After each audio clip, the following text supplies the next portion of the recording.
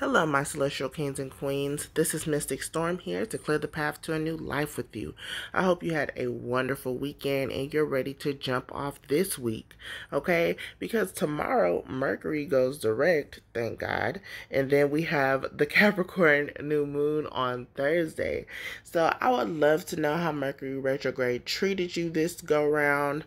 For me, like the first few weeks were pretty cool, but the last couple of weeks, kind of hit with a punch. So I'm glad to see things, are turning around. But Mercury retrograde is necessary for us to see what we need to do in order to fix things that we've swept under the rug. So this energy is definitely necessary. So I am grateful for it. Still, all in all. So let's jump into this card here. This is from the Chakra Insight Oracle. And then off the bat for this week, we have intelligence, crown chakra vibes.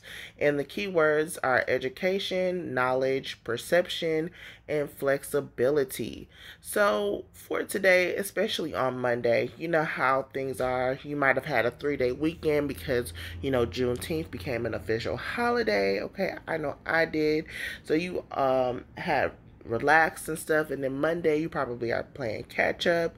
So it's like, use your intelligence, don't overwork yourself, work smarter, not harder.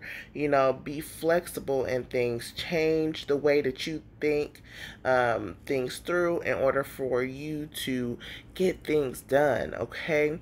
And the number here, 45, equals to 9. That's fulfillment. That's, joy, happiness, bliss. So if you are able to change your perception on the way that you view life, how you work through things, and if you do it with a more eased and relaxed mind, and that way you're able to get things done while still preserving your energy, is going to last you the long haul. It's going to make you more fulfilled. It's going to preserve your energy, and yeah, you're going to be able to do things more that you love and that you enjoy. Also, I can't ignore this candle here. You might want to light a candle for the beginning of the week to make sure that your week goes off smoothly. Okay. Also, this could also be keeping the faith alive. Keeping the faith alive, making sure that you're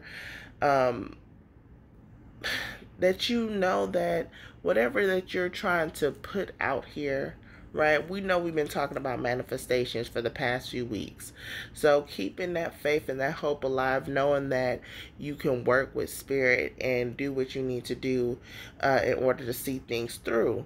You might also want to get some books.